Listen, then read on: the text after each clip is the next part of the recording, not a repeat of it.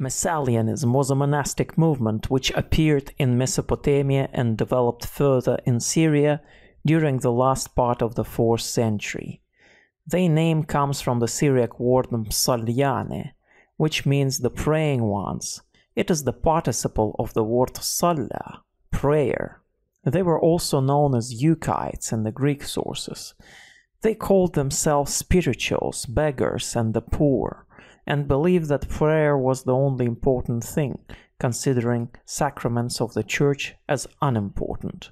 Jerome had labeled the Messalians as the heretics of nearly all Syria, despite attempts to expel them from the region. Although the origins of Messalians were unclear, it had become one of the stubbornest and frustrating heresies in the Eastern Roman Empire. The Council of Ephesus ordered the capture of anyone suspected of being a Messalian, whether clergy or lay people, and called for their anathematization. However, this heresy continued to be a problem, and church leaders for next 2 centuries and beyond continued to create new canons against Messalians and document their activities. The late 4th and early 5th centuries were a crucial time for subordinating ascetic laymen to the institutional authority of church leaders. This involved the promotion of orthodox monastic arrangements and the marginalization of those deemed to be heretical. Ascetic sentiments were observed not only among the Messalians, as the Manichaeans, who incidentally were very often confused with the Messalians, the Neoplatonic ascetic movements such in the Gnosticism and paganism, and the Monophysite monkhood also fell into disgrace. The desire to absorb monasticism into one direction and subject it to ecclesiastical authority was a purely pragmatic move, and a consequence of the centralization of power. Being totally dependent on the laity, who supported them with the food and shelter, monks were an authoritative voice against the Roman bureaucracy. This was naturally exacerbated by the enormous diversity of religious trends in antiquity. The people who pray were noted by church authorities as early as 373 CE, with Ephraim writing a hymn that referred to them and called them mṣalyāne, providing little information other than their manner of prayer, which might be considered overly boisterous or agitated. Epiphanius was the next in line of critique. He criticized Mesopotamian monks for their idleness and refusal to perform manual labor. Epiphanius sought to discredit the Messalian trait he found most reprehensible by linking it with the Mesopotamian heresiarch Mani, and emphasizes that divine word instructs people to mark those who do not work. As he stated, they show no restraint and stretch out their hand to beg, on the grounds that they have no livelihood and no possessions. In the late 4th century, the definition and history of Messalianism became more elaborate due to actions taken against certain Mesopotamian monks at synod held in Antioch.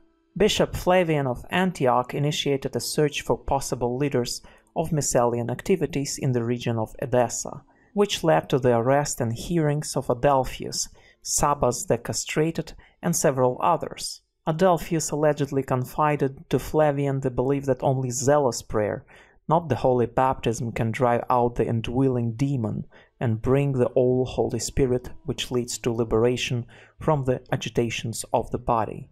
During the tenure of the Bishop Atticus at Constantinople, heresy started receiving attention at the highest levels, and a synod was held to address the problem.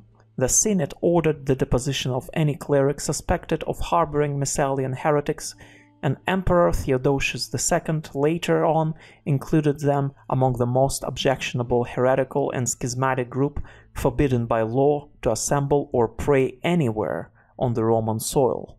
Finally, in 431, the Council of Ephesus anathematized the Messalians' book Asceticon and any other writings of their impiety, and authorized measures against any cleric or layman even suspected of such disease. The punitive inquisition against the Messalians coincides with the same treatment of the Jews, Manichaeans, and Samaritans.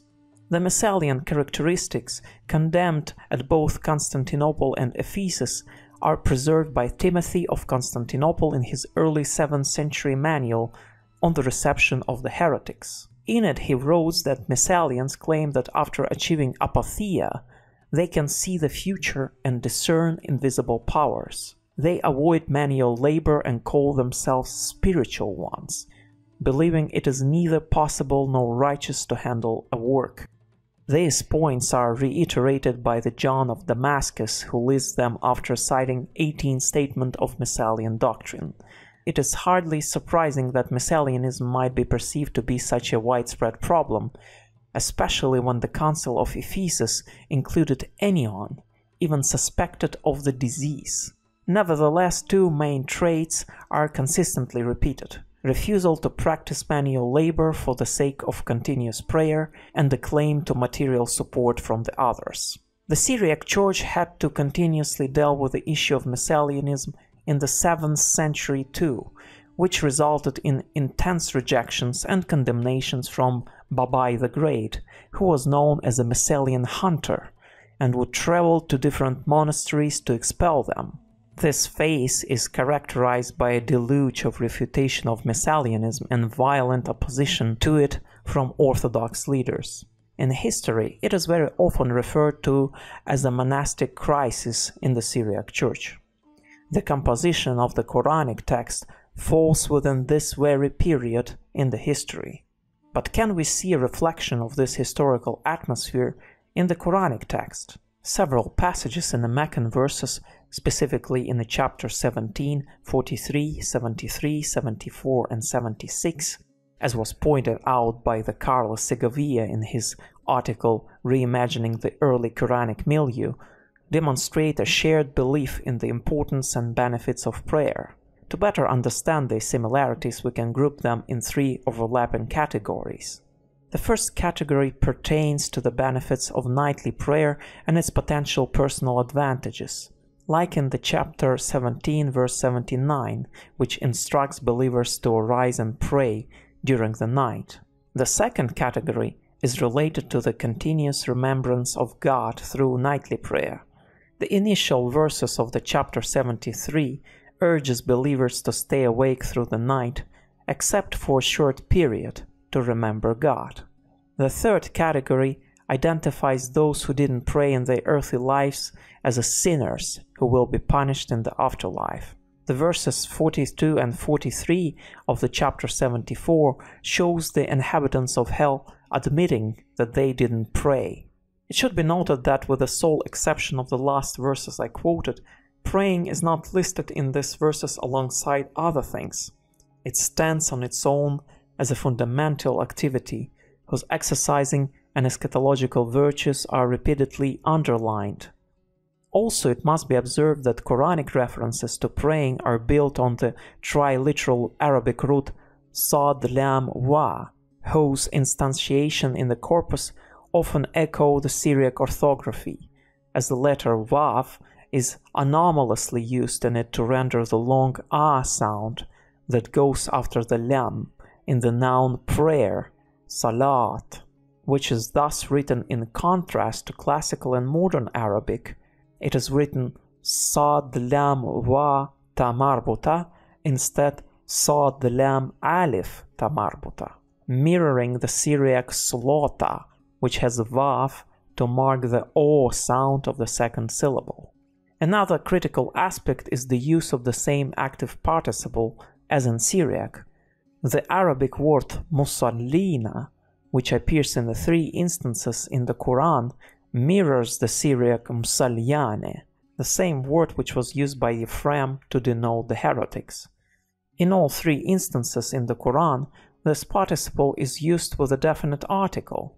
These Quranic verses emphasize the importance and benefits of prayer, particularly nightly prayer, as well as the consequences of not praying in the afterlife, as it stated, "What brought you to the hellfire?"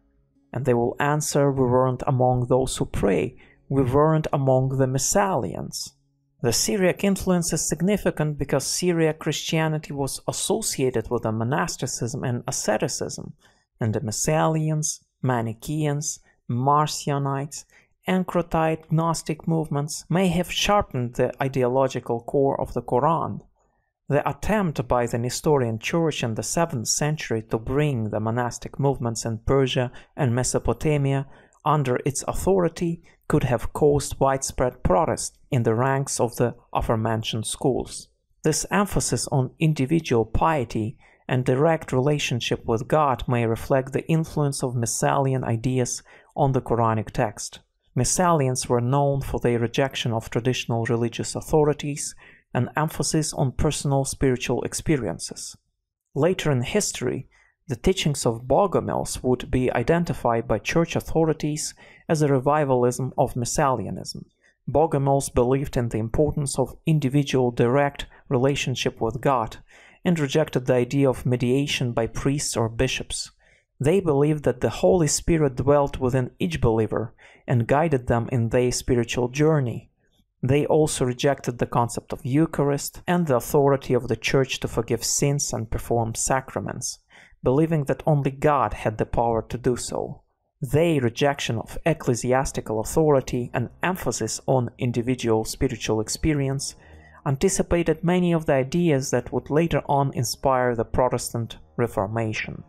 I certainly won't make a claim of theological continuity of thought and practice. However, I will say that placing Qur'an in its historical context gives a much deeper understanding of the evolution of religious thought and practice in the Middle East and beyond. And with you was the host of the Gnostic Qur'an channel. If you find my content entertaining, don't forget to support the channel by subscribing or through the Ko-fi platform. May you have a blessed day.